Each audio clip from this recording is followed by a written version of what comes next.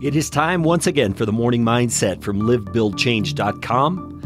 And this Morning Mindset edition of the podcast is aimed at helping you live your faith in a more practical, a more powerful, a more life-changing way.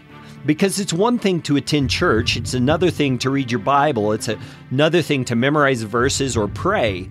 But if those things are not translating into a changed life, then it could be argued you're not really living your faith.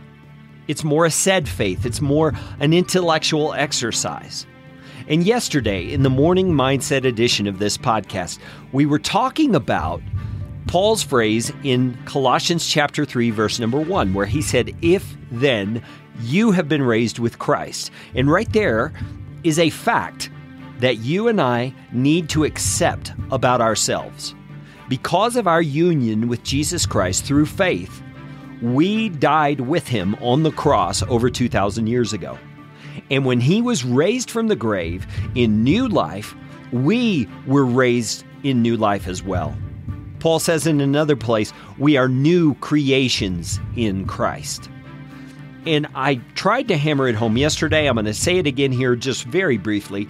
That is the first thing you need to believe about yourself, is that you are a new creation. And this is not wishful thinking. This is not like the stupid affirmations that you hear out there in the day where you say, I am good, I am great, I am wonderful. And you say it to yourself over and over and over, trying to convince yourself. This is not that. This is God saying something that is true of you from the Word of God. This is not you making up some hopeful thing about yourself and trying to convince yourself. This is God saying it. So that's where Paul starts. He says, if you've been raised with Christ, here's what you're to do.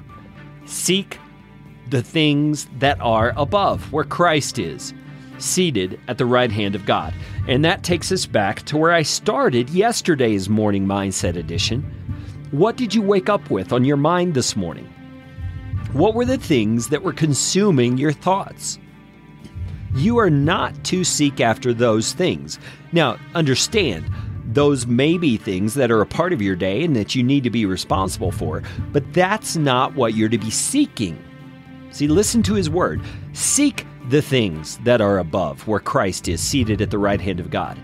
Now, what are the things that are above? Well, that doesn't mean we're seeking, angels playing harps or heaven, even though that's a great thing to seek. What it's saying is, seek the purposes of heaven in your life. It reminds me of the Lord's Prayer that we often say in churches, or even in our own prayer times. We'll say, Our Father who art in heaven, hallowed be thy name. Thy kingdom come. Thy will be done on earth as it is in heaven. You see, we are to seek things here in our life, in our mindset, in our way of looking at the world and in our way of living that are like the things above, that are according to the way God wants things to be. So when he says seek the things that are above, he's saying get your mind off your agenda.